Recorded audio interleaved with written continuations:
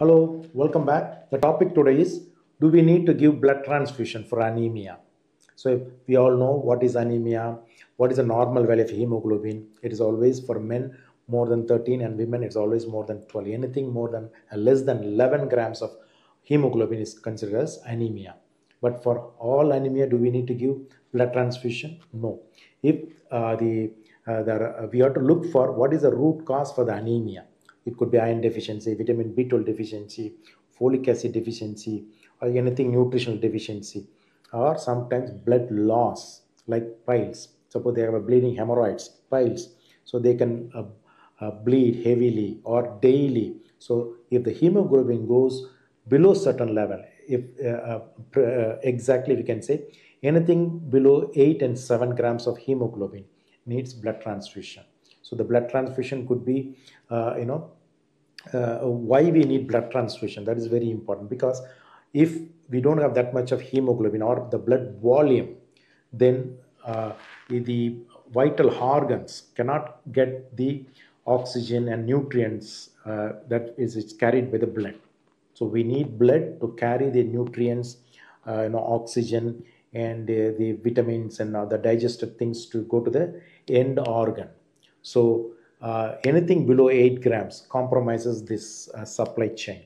So some people, would have had an accident. They will be losing blood, and their BP will be dropping. So they need blood transfusion immediately if the hemoglobin is less than 8. The same way, hemorrhoids, piles, the bleeding, and BP is falling, or then they need immediate blood transfusion.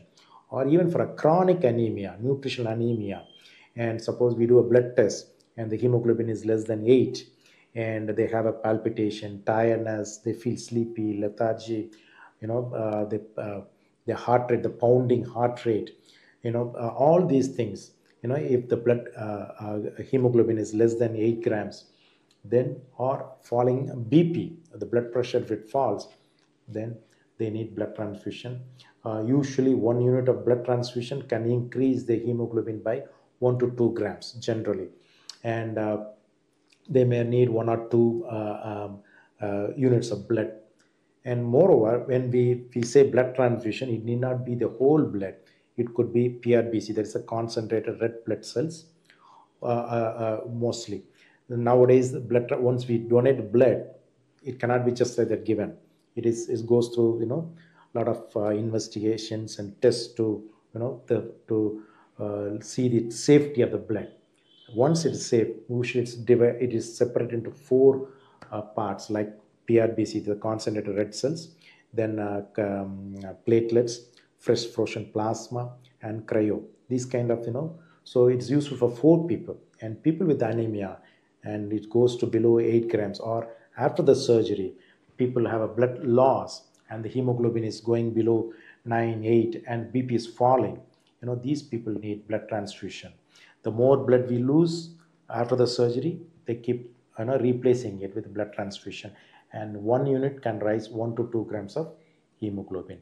And if you have anemia and your hemoglobin is less than 8, 7, and you have a low BP, palpitation, tiredness, all these things, consult your doctor. Probably he may advise blood transfusion, and probably the blood transfusion will be given only in a hospital setup. And once the hemoglobin crosses more than 10, you have to take treatment to raise it above 12.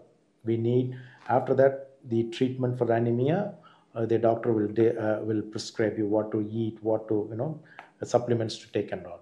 So if you have anemia and the hemoglobin is less than 8, 7, probably you may require blood transfusion. Thank you.